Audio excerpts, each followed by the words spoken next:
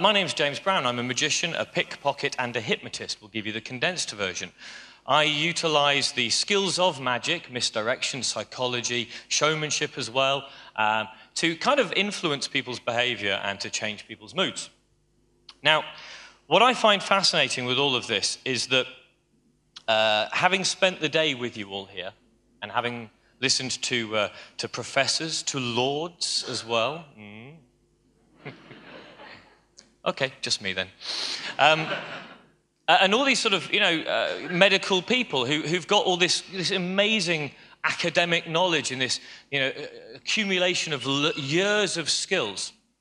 And then there's me at the end. Now, I don't have an academic background. I will be open and honest with you all about this. I do not have an academic background. What I have is a practical doing it background.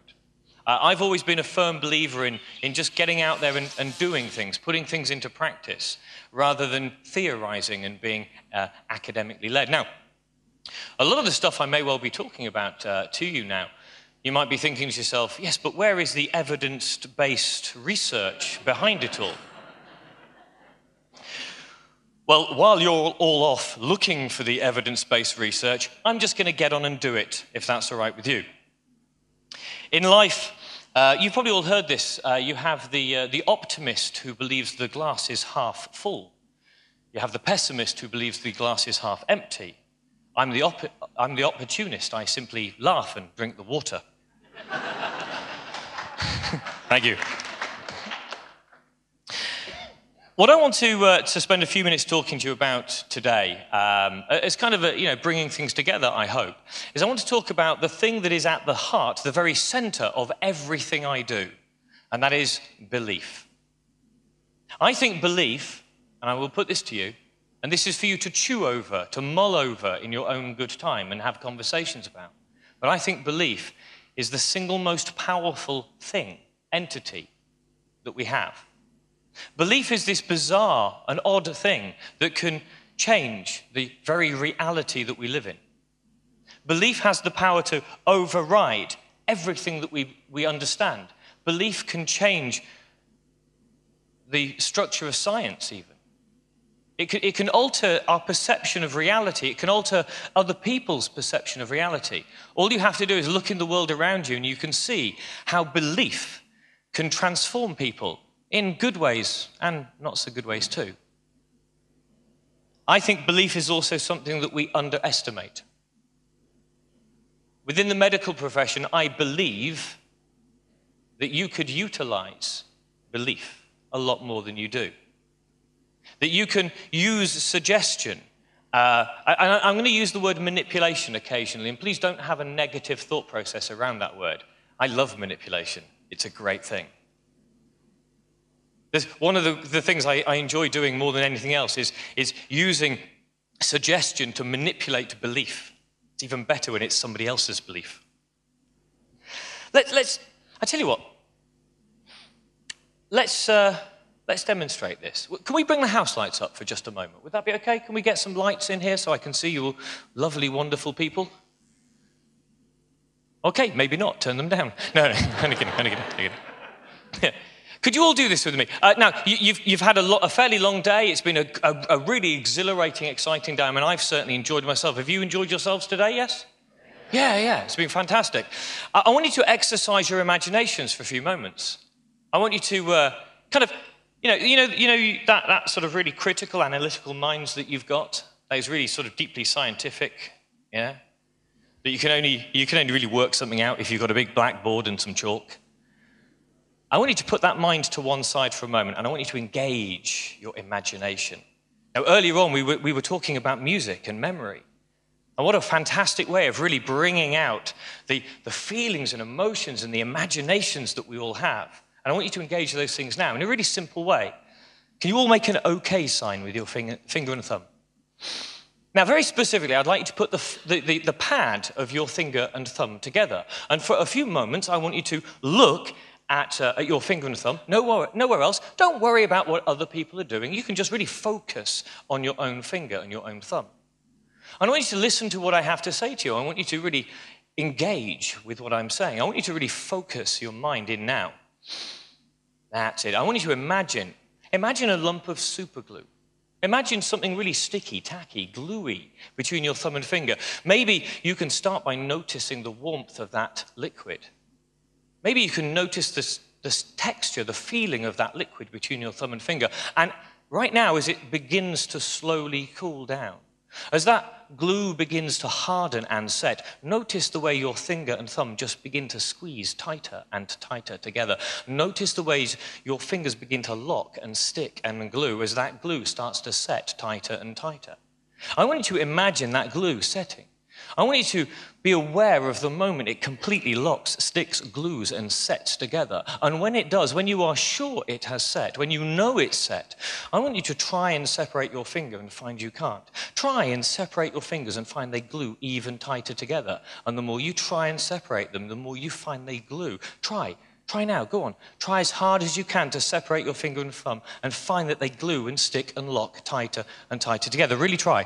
Try as hard as you possibly can and find they stick and glue tighter and tighter and tighter. And the more you try, the harder it gets. The more you try, the more it just sticks and glues. And I want you to be honest right now. The people who cannot unglue their fingers, no matter how hard you try, even now as I'm saying this, you just can't do it. The people who cannot separate their fingers, I want you to stand up so we can see. Don't be ashamed. Don't be surprised. Stand up. Be honest. Hold those stuck fingers up in the air and show everybody that they're stuck. Now, I can see that there are more of you with stuck fingers than are standing, but that's good too. Those people who are standing right now, notice that no matter how hard you try and unstick them, you can't. Really, really try. Don't pretend. Really try.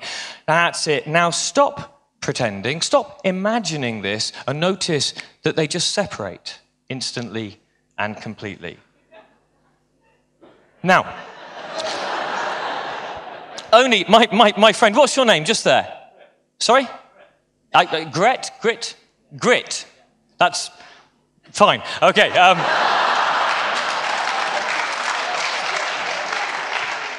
I realized in that horrible moment I could have said something very inappropriate and offensive. And essentially now I have. Grit, would you stand up? Stand up for me. Could you guys kind of let him just slowly move this way? That's it. You're doing well. Good man yourself. That's it. A little bit further along, and you'll find as you come up on stage, people will spontaneously clap.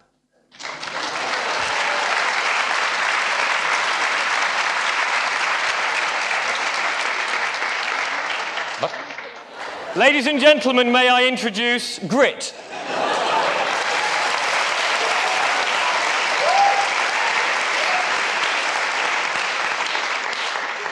Who is currently a rabbit in the headlights. So, what I want to, the whole thing about this is belief. It's an amazing thing. Now, by the way, for any of you who just kind of went like that and nothing happened, that's one of two possible reasons. Number one, you didn't understand what I was asking you to do. And that's, considering, no, okay. It's been a long day. It's not their fault. Slightly their fault. The other possibility, of course, is in that moment when I asked you to test your imagination, a little voice in your head perked up and said, come on, do it. Prove that you can do this. Prove that this doesn't work on me.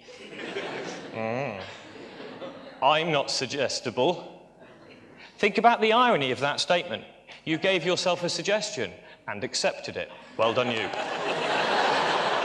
Okay, stand just here. Put your feet shoulder width apart for me, shoulder width apart. Now, unlike you folks in the medical profession who have to be incredibly ethical about everything you do, I don't. Good man. Put one foot forward so it's heel and toe in line with the other.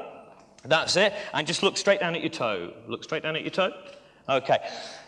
Just in your mind now, I want you to imagine that sensation you had a few moments ago when your your fingers stuck together. Yeah. And I want you to kind of just start imagining that sensation as it was in your fingers and how it felt and how you experienced that. And just send that information down to your foot until you can experience that right now in your foot as it just begins to stick and glue and lock tighter and tighter and tighter. And when you're sure it's glued, try and lift it and find you can't. That's it.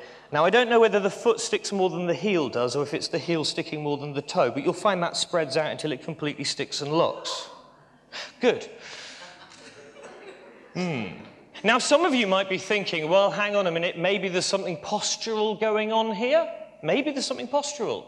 But that won't account for the fact that this foot here is stuck too. Try and lift either foot and find you can't.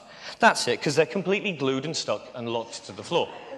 Now, bearing in mind something very important, Grit, I think your name was, you're not hypnotized, are you?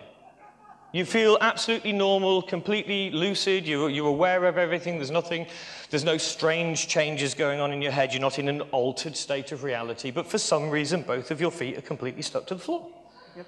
Yeah, which is really odd when you consider that your hand can also stick and glue and lock to your head. In exactly the same way that your feet glue to the floor, you can find that your hand sticks to your head, completely stuck and glued and locked tightly. Now, this is, you're a medical student, are you? Yeah. Are you a doctor or a medical student? You're a medical student. Now, this is absolutely defying the laws of physics right now, isn't it? Because there is no reason why he should be stuck, tightly locked in this position, apart from one single reason. And that is because he has accepted a belief. And that will override everything else. And I just want you to think for just a few moments as how powerful that is. You as doctors, it's really funny this is, you as doctors are in a unique position because most of the people that come to you into the clinic situation, into the hospital situations, come with this sort of intense emotional experience that they're having with fears and trepidations. They are already highly suggestible. And you, in a position of authority, can utilize that in a very positive and beneficial way. Okay, I'm demonstrating this in a kind of slightly funny way, maybe. But I'm doing it because I want you to understand how powerful it is. We're not talking about altered states here. We're not talking about hypnotizing somebody in this, smooth FM voice. That's right, as you start to drift deeper and deeper into this. None of that nonsense. It's just about understanding how to manipulate belief in a positive way. So look at me a minute. You'll just find that your mind opens up a lot more and becomes suggestible as this unlocks here. In 3, 2, 1, it unlocks now. And you can just allow it to just drift down to your side, nice and comfortably. That's absolutely fine. Look at me. Look at me. What's your name? Yeah, just no, like proper name. Just give me your full name. Pritesh. Pritesh. Okay. Pritesh. What is it you're not thinking about right now? You know that feeling you get when you wake up in the morning and you've had a dream, and the more you try and remember the dream, the further from your mind it goes, and the more you try and think about that dream, the further from your mind it goes. You know how that feels, don't you? Yeah, you're kind of feeling that now. Yeah, just try and find your name and just see it's gone for a moment, and the more you try and think about you. That's it, it just goes completely. Try and say your name and just find it's just gone. Try now just to say your name and it just find it's like the words there, you know it's on the tip of your tongue, but it just won't come out. And the more you try and make it come out, it doesn't, it's almost like there's like a constriction, it's almost like, can you even just try and get some sound out and it just nothing at all. Really try. I can't say anything. Is that bizarre? Listen to that. I can't say anything. Yeah? It's bizarre, isn't it? But this is all about the manipulation of simply belief, the suggestibility that every one of us has. If any of you are sat here thinking, I'm not suggestible, you are. It just so happens that the best hypnotist that you know is you. You've spent a lifetime giving yourself suggestions. Put your hand up if you're a medical student. Put your hand up if you're a medical student. And find your hand sticks in the air. Oh. Yeah, that's just cruel. I'm really sorry. until I do this, and then you can just lower it down again. Puppet. Think about the suggestions you've given yourselves over the years. The negative ones, the I can'ts. Yeah? I can't do this. I find this difficult. Yeah? My wife, for many years, convinced herself that she was no good at maths. And on a daily basis, almost, any time a mathematical problem came up, she would remind herself that she couldn't do maths. What was the outcome of that? She couldn't do maths. This is a good fun one in a social setting, when you're next with a group of friends, people you don't maybe know entirely that well. Just throw out the notion of spiders and wait for the person who has a fear of spiders to go, "Oh, I'm scared of spiders." They didn't need to tell you that, but they did need to remind themselves, because what on earth would happen if they forgot about their phobia?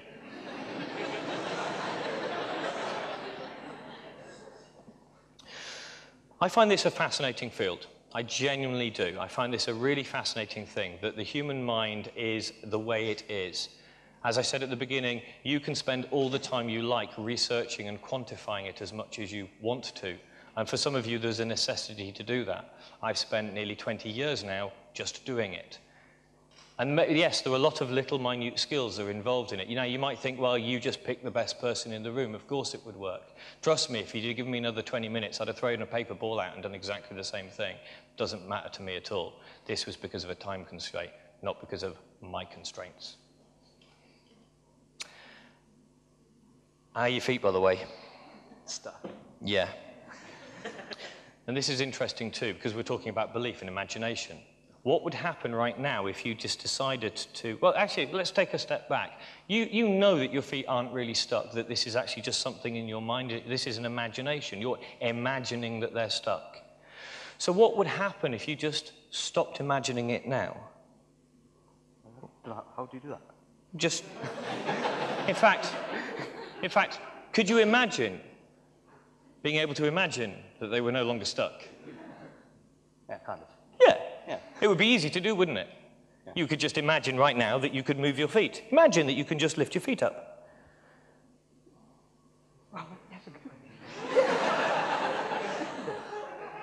And the other one too. A massive round of applause is well deserved. Thank you very much indeed.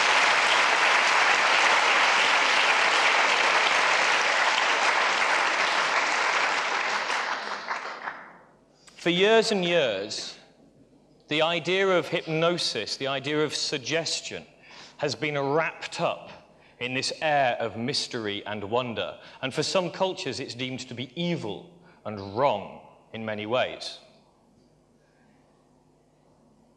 It's simply because it's not understood. And I find it very saddening that even today, there are many people out there who have completely the wrong view about suggestion and about hypnosis. The problem is that for years and years, hypnosis was either in the camp of the entertainer, the stage hypnotist, yeah, which has its roots in mesmerism and the long dark coat and the big goatee beard. I tried growing a goatee beard. It looked really stupid.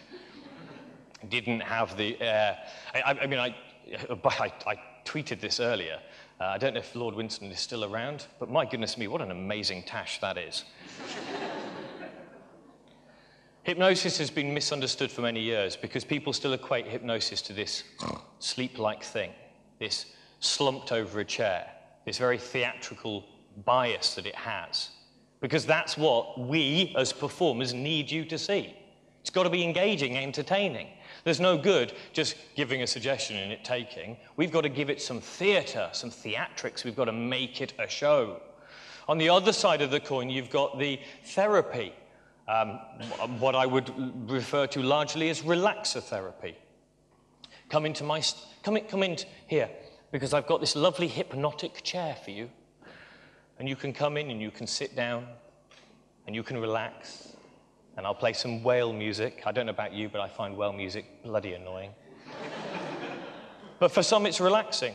So the whale music goes on, and they're asked to close their eyes, and the therapist leans down while the person's eyes are closed and picks up his notebook, and then reads a script to you. for 45 minutes. And at the end of that therapeutic session, you feel better. Well, you feel relaxed. The problem is that both of these fields have reason to hold back the truth of what is going on. Now, as I said at the beginning, I give this to you for food for thought, stuff to chew over.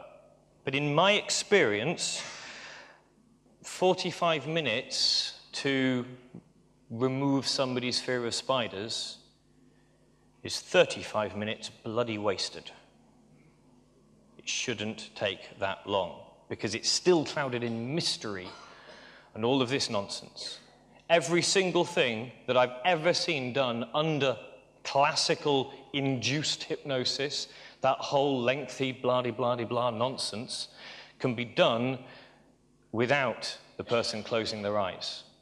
That I can take a medical student here at IC, bring him up onto the stage, at no point induce any sense of an altered state, yet stick his feet to the floor, stick his hand to his head, and make him forget his own name.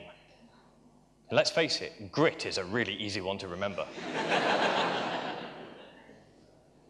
If nothing else this evening, this afternoon, I hope that I've just made you think a little bit more about how you can use language and suggestion, not just the words you speak, but the congruency of body language.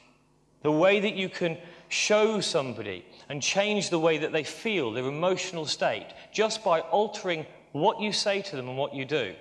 If anything, today has told me that the future of the medical profession should absolutely be about connecting with people. Not diseases, not deformities, illnesses, medical terminology, but connecting with human beings, connecting with the real person. And you only connect with the real person when you let your guard down a little bit, where you step out of this. You know, in hypnotherapy, it's all about hiding behind the plaque on the wall. Yeah? If you ever go to a hypnotherapist's office, I could almost guarantee there will be lots of certificates saying how great they are and all the training courses they've gone on. An awful lot of these practitioners will be hiding behind them